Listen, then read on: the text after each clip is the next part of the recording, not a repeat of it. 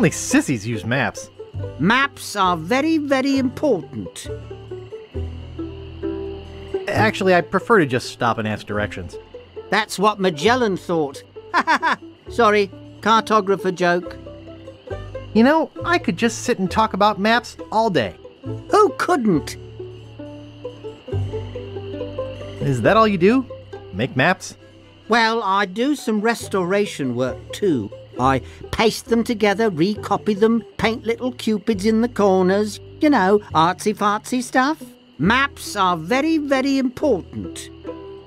I'm sure they are. Well, goodbye. Okie dokie.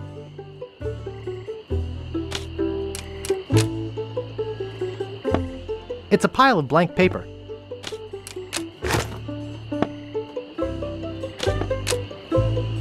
Nice map. Aha. Reminds me of a dollhouse I once had. I mean, my, sister once had. It's too small.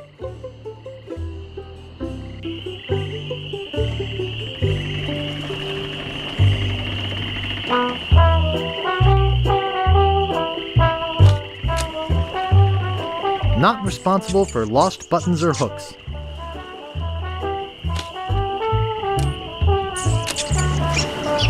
They're sleeping peacefully. It's just a bucket. Hey, leave that alone. Sorry, is this your bucket? Well, no. So you won't mind if I take it? I guess not.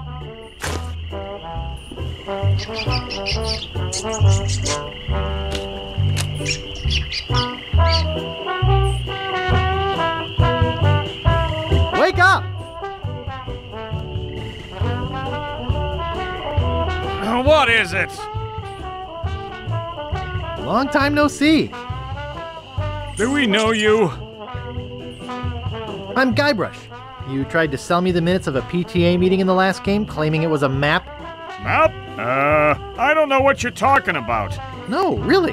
Why did you wake us up, Gorbush? What happened to your leg? It happened during a performance. That's what we do for a living now. You see, after our circus failed, we started a pirate catering business on nearby Fat Island. The sacking lunch. It was quite lucrative. Why aren't you still doing that?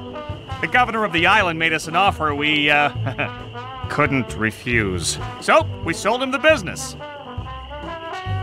What did you do with the money? We sank the money into one of those newfangled glass-bottom boats. We wanted to take passengers on sightseeing trips. And search for a place called Drinky Island in our spare time. Boy, did we ever want to get there.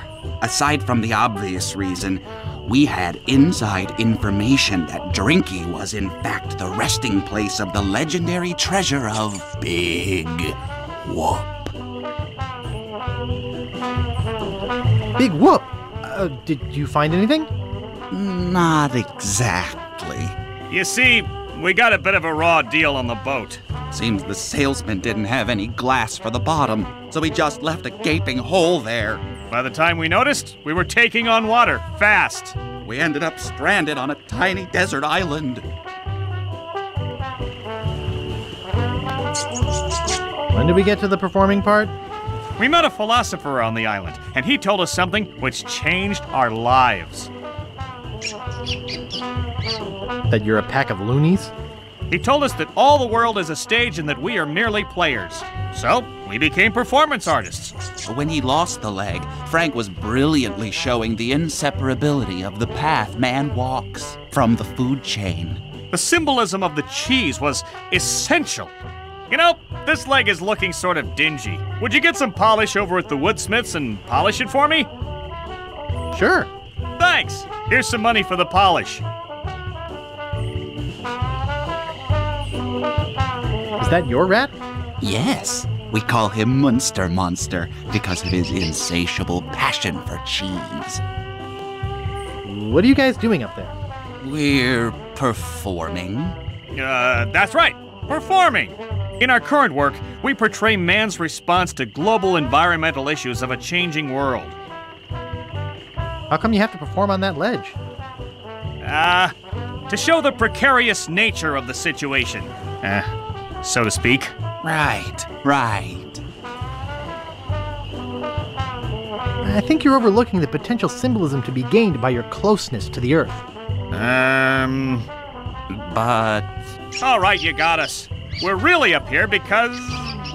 well, we're afraid to come down. What? What's the word for it, Frank?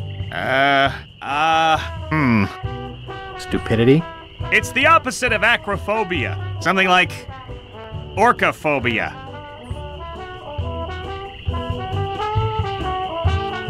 Fear of strange vegetables? Say what you will, we're not coming down. See you later.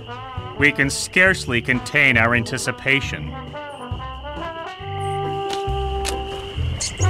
Not responsible for lost buttons or hooks. Not responsible for stains left on clothing. He looks nice enough. Who are you?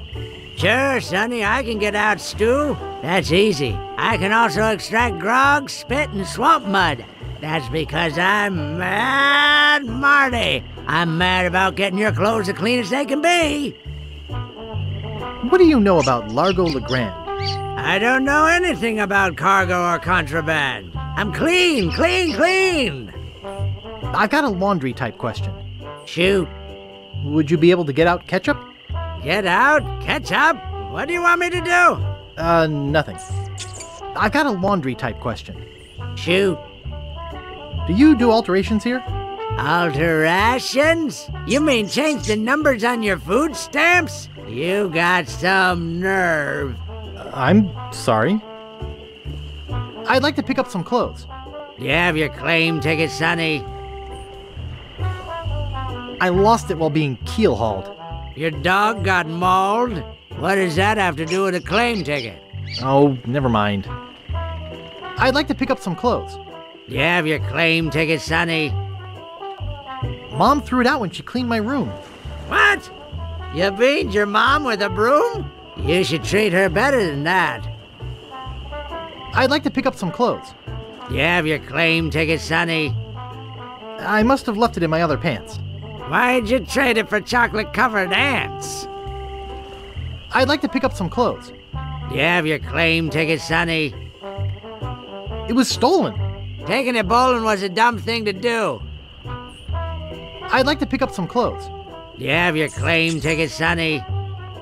I dropped it in my grog and it melted. Log welted it? Well, now that is a good excuse, but I can't give you your clothes without a claim ticket. I'd like to pick up some clothes. You have your claim ticket, Sonny. No, I don't have my claim ticket. You don't have to shout at me. I can hear you. But I can't give you your clothes without a claim ticket. I got a laundry type question. Shoot. Actually, nothing. I don't care about clean clothes. No, I don't have wheat loaves. I didn't think you would.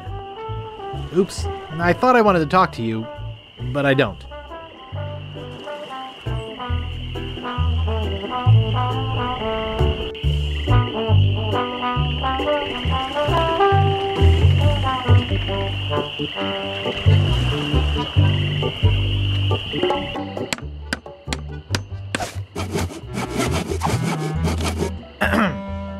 Yeah?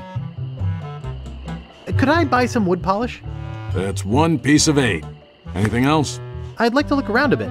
Sure thing.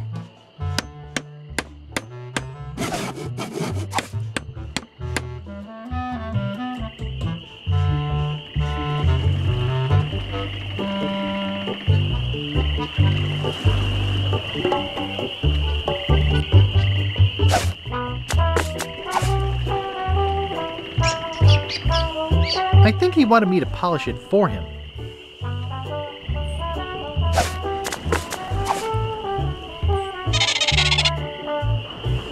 Thanks! Here's a piece of 8 for your trouble.